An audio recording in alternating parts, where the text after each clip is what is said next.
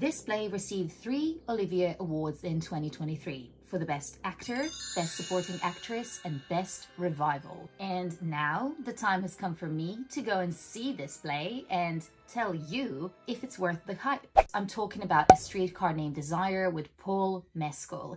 It has been on the run at Almeida Theatre in North London and now has moved to West End, to Phoenix Theatre, and that's where I'm going tonight. I've been waiting for a few months to go and see this, so I'm going to take you to theatre, show you around, tell you a little bit more about the story, and then also I will show you the view from the seats that we've got. This play, it's really hard to watch because it deals with things such as abuse and mental health issues, and just like overall the intensity of the play is constantly at that level where you feel a little bit anxious. So I'm really interested to see how they managed to make it even better than all the previous revivals that existed. So come on, let's go and see if this is worth it.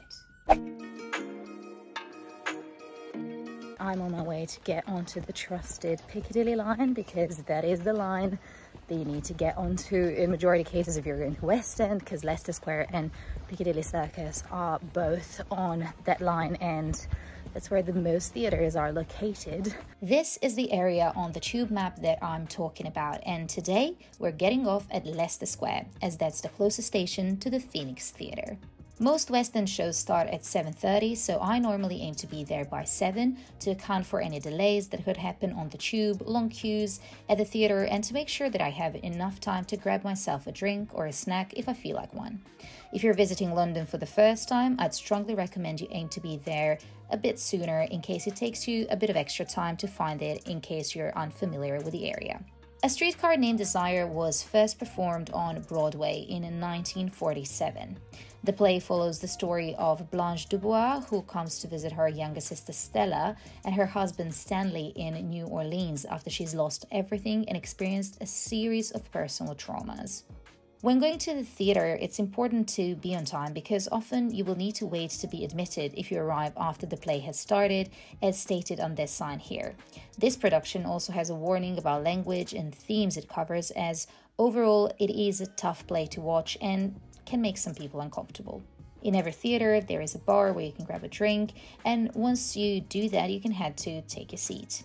We were sitting in the first row of the Grand Circle, seats that were marked as restricted view, but we were able to see everything fine. We paid tickets £50, and given the popularity of the play and the view we had, I think it was a fair price. There was a rail in the way if you sit all the way back, but if you lean a bit forward you can see everything perfectly. I'm always the last one to leave the theatre, just to allow my emotions to settle before facing the world. And here is what I thought of the play.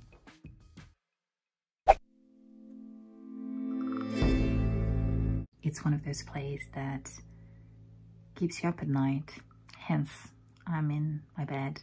I wanted to capture these thoughts before I fall asleep, because I think that there's something special about coming back from the theatre and living with that last taste of the play, and I think it's really hard to replicate it in the morning. It is a really tough play, so if you're going to see it, prepare for emotionally draining experience, because that is what this play is, and these guys are not holding back. You know, when you leave the theatre and then you have that weird feeling in your stomach that you just don't know how to shake off because of what you've seen? It's just a sign that the play is done brilliantly, and the whole cast is amazing, but the 3 leads are so good, and you can tell that they've performed the show for a while now and that they're so comfortable in these roles that they are accessing that playfulness with their characters that you can only do when you're super familiar with the characters and material, that you are embodying them so much. And maybe you'll go see this play because of Paul Mescal, but 2 female leads, Patsy Ferran and Ajana Bassan, are those you remember after the show, maybe even more than Paul, because especially Patsy has such a demanding role. Blanche is constantly on stage.